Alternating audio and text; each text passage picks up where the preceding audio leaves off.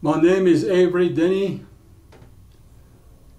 My clan, Todo Kozet the Neenshle, Totsoni, Bashichin, Tatnesani, Dashiche, Chanjikine, Dashinale. I work here at the Diné Institute, and I'm making this video as a Navajo traditional practitioner, chanter, Hatali. I know there are many questions that are unanswered concerning Navajo traditional ceremony during the time of this pandemic. We call it the Kosnsagi COVID-19, given that name. And I know there are many questions throughout Navajo land among our people. And a lot of people are asking questions, what about the Navajos, traditional? How about the Navajo medicine man? What are they doing? How are they contributing to help this pandemic relief answers? What do we do? Those are questions. And then there's a lot of blame going around too, that we are not doing enough. And questions about our organization, the Diné Medicine Man Association, the Hatali Association. What are they doing? So I would like to try to answer some of those questions to you. Number one, we're going to make this a series of presentation. As we go through these series, we'll be talking about the pandemic year 2020, awareness in the Navajo traditional ceremonies. Nahaga. Do we still carry on the Navajo ceremonies? What is the limitations of our ceremony? How many people can be there? Is it still possible? So those questions we will try to answer. The next one is, there's going to be a unit topic titled Introduction to Navajo Holistic Healing. Diné benahaga bohoa benatikit. There's going to be a definition of what that is. Our Navajo ceremony, or the healing ceremony. And they focus just mainly on healing. We treat the symptom of, for example, grief, and using Navajo traditional healing ceremony. There is a diagnosis that can be made by the Navajo traditional diagnostic ways. And one of the concerns is COVID-19 awareness. Where is this? What is it? Is it alive? Is it moving around? Does it have a body? So where is the origin of this COVID-19? So diagnosis through that ceremony. What is it?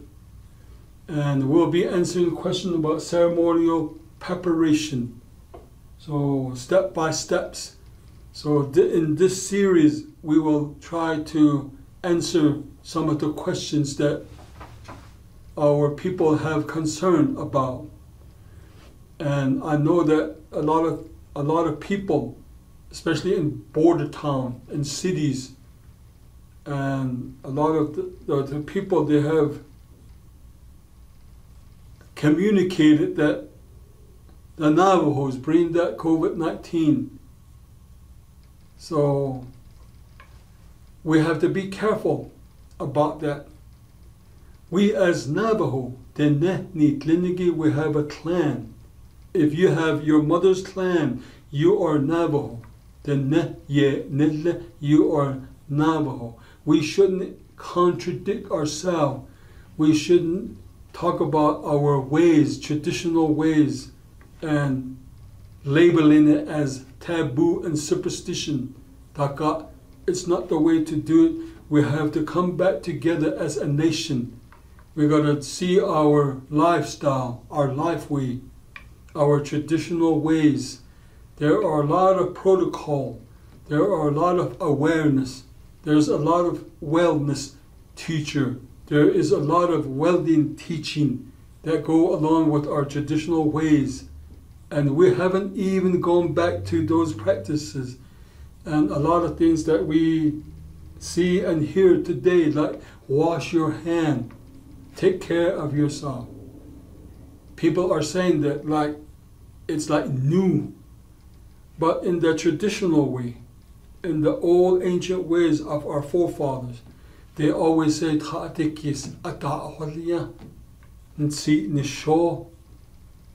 wash your hand, take care of yourself, clean yourself, go do a sweat ceremony, clean yourself, change your clothes, take care of yourself.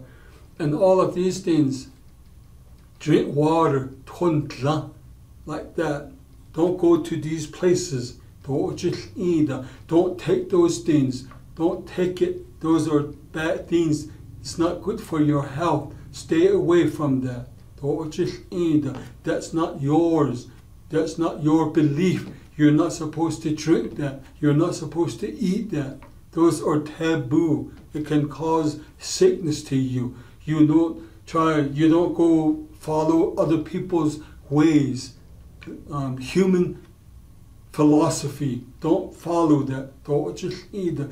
Stay with the spirituality, natural teaching, the taboo of contagion, the taboo of attraction. Don't just either. It's going to hurt you. You're going to be exposed to something like that.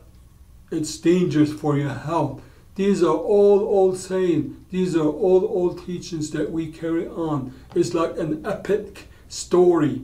It's going to be alive 100 years from now. We carry on. There is a wellness spirit, a wellness philosophy, a wellness teaching, prevention, protocol, and a lot of these things. And if you are exposed to anything like that by breaking your own laws, traditional laws, you're going to be affected by it. So there is a healing process in place here. See, look, it's going to provide wellness to you. These are step-by-step procedures, how to go about treatment in the ceremonial, traditional ways. And through this series that we're going to provide to you, we're going to talk about these different steps and different procedures.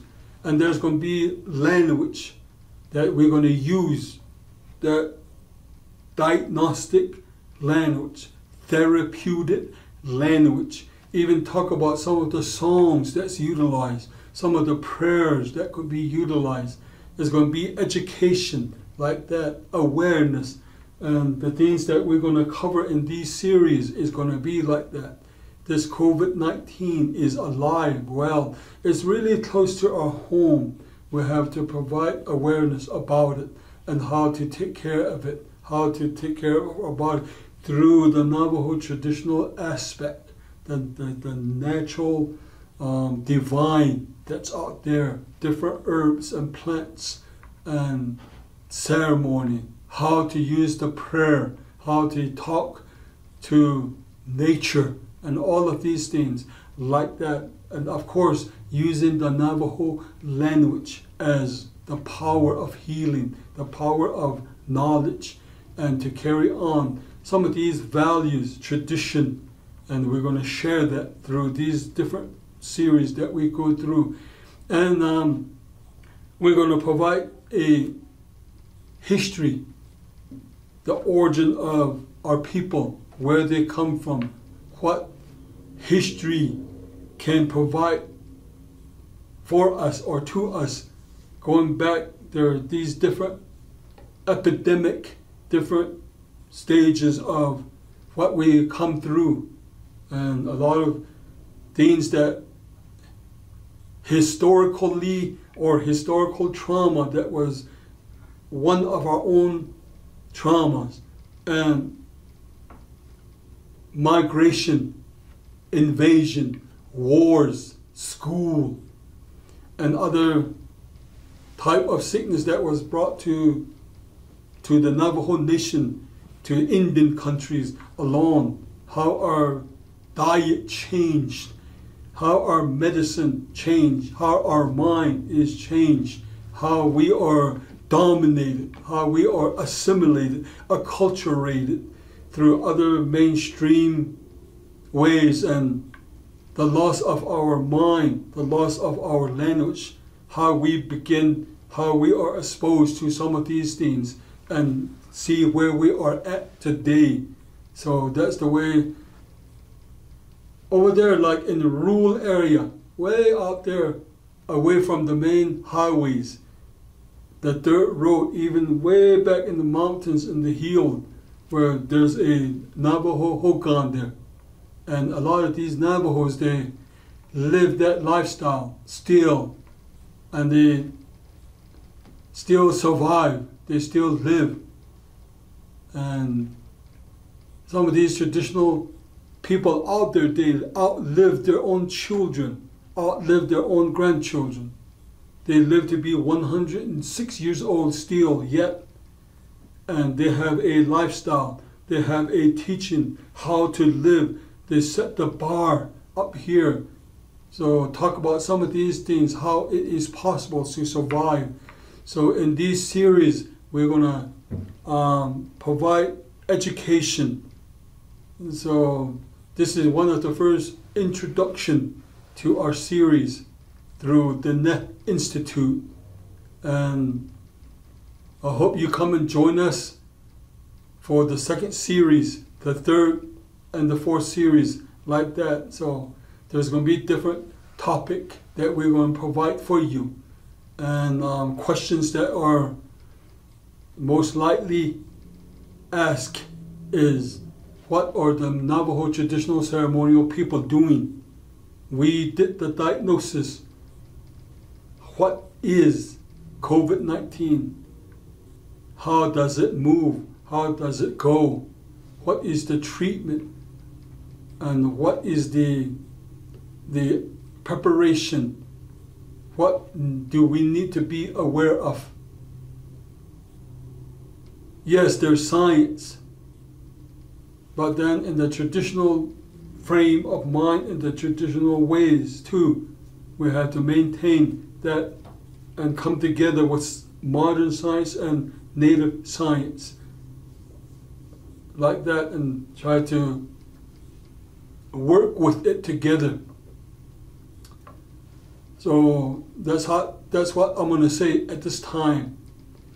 So I hope you all join us as we provide answers. And I'd like to say thank you very much.